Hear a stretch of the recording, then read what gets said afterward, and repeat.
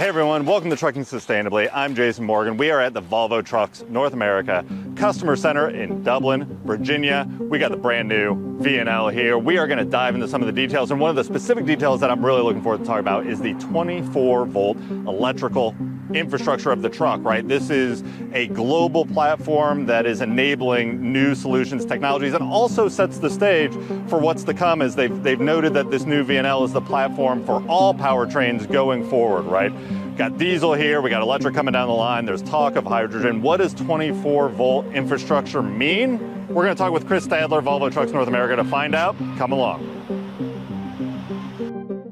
Chris, thanks for taking the time. Always great to see you. Good to see you, Jason. Wonderful VNL event that we're at here. We are actually in the VNL 860. This is like the driver's lounge almost, right? Yes, exactly. It's got the perfect versatile foldable bunk, and you can sit down and do your paperwork like you got in front of you, or do a dinner if you want to. Yeah, or an interview, which we'll do now. I know I'm going to lobby for this to be the new Trucking Sustainably studio, because we got like studio lighting. It's working out great. Exactly. So we've had a chance to get behind the wheel. We did some cool VR stuff on the safety side, but one of the things I wanted to touch on here with you is the 24-volt electrical architecture that's in this truck. I think the first time really in the market here in North America, coming in a big way. Yes. What is the reason for that? What does that bring to the table? Well, I think what it gives us the opportunity to utilize our global platform that we are, the global neighborhood environment that we're in, our global group with Volvo Trucks. They have the 24-volt system today in their trucks today.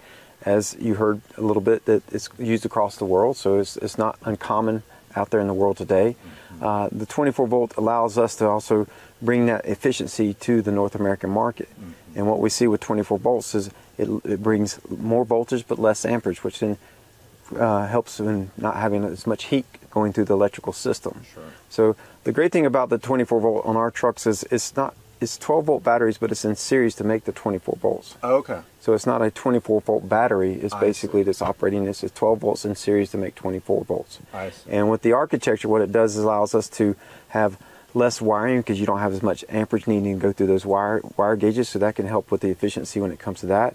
It also helps us when it comes to components not having as much voltage or amperage going through those components, which can wear and tear on those components. And it also allows us to get that new technology. As you see in these trucks today, more and more of these trucks have more and more technology or more and more electrical systems incorporated into them. Right. And that with having that 24 volts, it helps control that amperage that goes to the systems, and it allows us to give more products and less wear and tear on those products. Right. Well, and going back to something that you all did have a surprise in store for us today. We're going to get to that in a minute in terms of battery electric, right? But there's a lot of, you mentioned the system here, there's a lot of battery management, a lot of intelligence built into the system. Can you tell me about that? What does that do, and what does that offer? Yes. So we have a battery management system in this truck, which means it's monitoring the health status of the battery.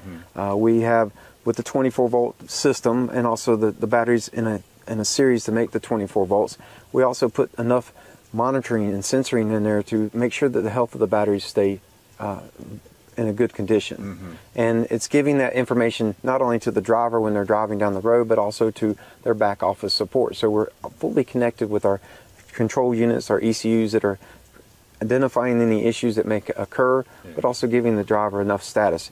With the battery management system, it's also designed to protect the life of the battery, so prolong the life of the batteries. We have an ultra capacitor that goes into that, that helps with cranking. It gives enough crank capabilities to where it's not going to deteriorate that battery over a shorter period of time. It prolongs the life of the batteries. Well, so one of the things there, I mean, electrical issues, when we talk about maintenance, unplanned maintenance, right? Electrical issues pop up a lot now, and it can take time to diagnose those and troubleshoot those and that kind of thing. So I imagine the intelligence brings some more clarity to any issues that might crop up. Yeah, so with the electrical, with the 24 volts, we've also been able to modularize some of the wiring harnesses. So we basically put them off a couple main harnesses that come off, but and then offset from those harnesses a more modular system. Okay. So then that way, what it allows us to do, having a modular system, we have areas of identification which can pinpoint those certain areas that might have some troubleshooting that needs to be taking place. So then it allows us to troubleshoot it much quicker and also diagnose it and get the right part available as quickly as possible. And the great thing is it allows our suppliers to be more prepared to provide that to us when we need it, and it gives our distribution centers, our parts department, our dealerships enough leverage to get some parts on hand in case that has to happen. We'd have to troubleshoot it and repair them and replace it in a much quicker time. Right. Something else you mentioned I did want to call out and spend a minute on, just the ultra capacitor, because this is new, and I feel like, correct me on the number here, because I don't know if I'll remember the exact one, but in the session it was like fully charged, it can start the truck up to 20-some, more than 20 times on its own. On its own, yes. Right? That's crazy startability. 22 cranks it can do on its own. That's amazing. Yes, that's before really it needs to be recharged. So yeah, that's the great thing is and that's where, like I said, you don't have to occupy your batteries to make that cranking capability. So if you're constantly turning off the truck, it's going to help protect the life of those batteries and prolong the life of the batteries. And that's what we really see the benefit of the battery management system, benefit of the 24-volt system, because you're not having to draw all that power off the batteries as much as you need to. And then having that ampage lowered and the voltage increase, it's also going to protect some of the health of the battery, the components like the alternator, the starter, which are 24 volts as well.